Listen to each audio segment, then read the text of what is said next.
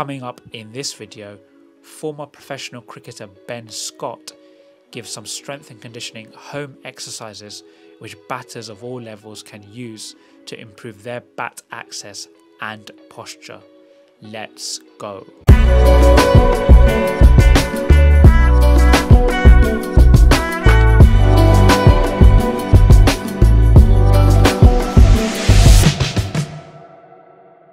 Okay, we're going to talk about some batting drills that I think are going to help you guys from a strength and conditioning perspective. One of the biggest problems that we see with batters is actually falling over and not having access to the ball. All right, as a coaching point, we say access to the ball. Now, it's quite obvious. If we get into this position here where our feet is open and we can see the line of the ball, then we have access to the ball. But this is quite a common problem we see, is that the knee will pop itself in, okay, and then to compensate there, what we end up doing is over time we find that our foot starts to close off and we start to lean over in this position. Now the ball's coming from here, our weight is going there. All right, now that's quite a common problem, but where does it come from?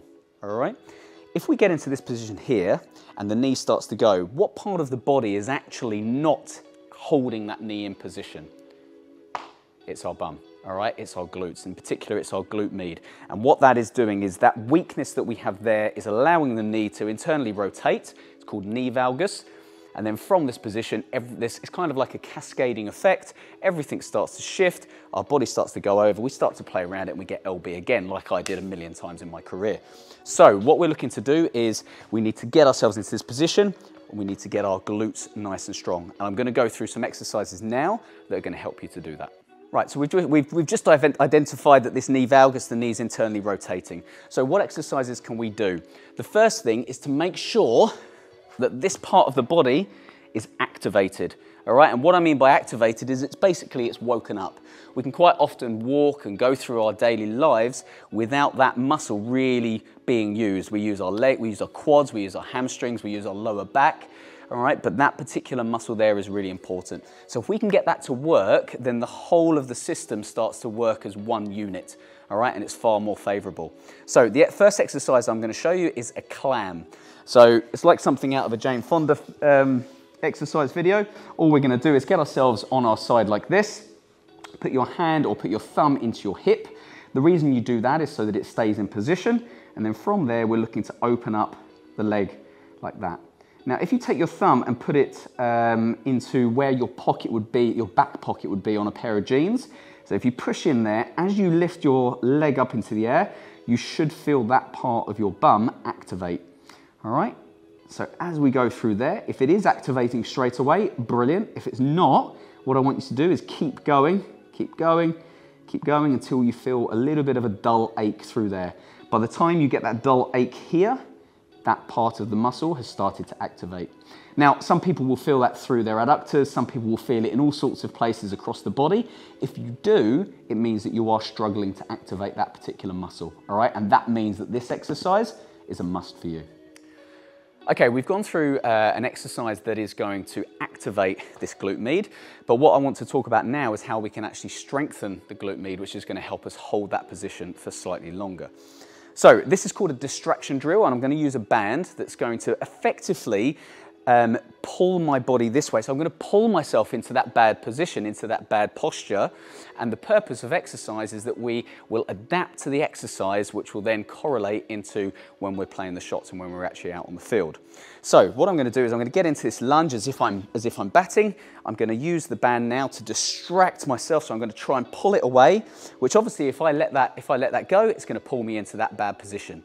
But now I'm exercising whilst I'm fighting that position here. So this muscle here, this glute med that I keep talking about, has to work in conjunction with everything else whilst I'm in this lunge position. All right, so now if I go into these lunges here, I'm going to feel that is almost twice as hard now because I can feel that that muscle is working as well as all of this. All right, if I now ditch the band and I get into that lunge here, I'm going to find that actually it's much easier to keep my knee in the right shape and have access to the ball. The next one I want to talk about is a bit of a general subject around posture, but this will particularly, I mean, it kind of crosses all disciplines within cricket, but particularly with batsmen. And I want to talk about upper body posture. Now, what happens, how does our posture degenerate? How do we get into bad posture? Quite often, you know, we're on laptops, we're eating in these positions, we're just sitting in it's what's known as a kyphotic position, so our shoulders are rounded forwards. And I'm sure a lot of you guys can identify with this. So the shoulders sit forwards, and we're going to find it difficult to get ourselves into good shapes. So if I correlate that to batting, so we're in here, yes, our shoulders do roll forwards when we bat, generally speaking.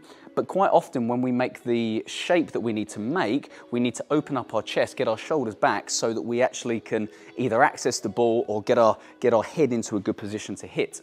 All right, so it is quite important that we give our body the opportunity to be able to do that.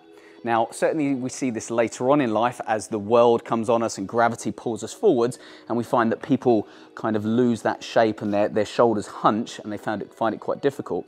So quite simply, what we need to do is we need to release the muscles at the front and we need to strengthen the muscles at the back. And hopefully that's going to start to bring that skeleton back into alignment, which is going to help us with our technique. It's going to allow us to get into these shapes, to hit the ball and also bowl and get into good shapes to actually be up and see the ball. Fundamentally, we want to be pulling to strengthen. So any kind of exercise you do, either in the gym or at home, any kind of pulling exercise that's working our back is going to be strengthening and activating through our back. And exercises that release our chest, so either a stretch against the wall here, that's going to just, I mean, that's quite a nice stretch anyway, but something along those lines, or just opening up the chest through here. And if we use those in conjunction, we're going to be releasing the chest, activating the back. Now, hopefully over time, that's going to bring us into good positions. There's 168 hours in a week. If you do this 3 times a week for 20 minutes, that's not going to make too much of a difference. This is the kind of thing that we need to be doing on a daily basis. So when you wake up in the morning, open up that chest, maybe grab a band or grab some weights or whatever you can to do some rowing and get your back to activate, and you'll notice that over a period of time, that will make a world of difference. Be sure to visit the training websites run by Ben, links in the description below. Also, tap or click the end screen to see the wicket-keeping masterclass given by Ben, and I cannot wait to see you over there.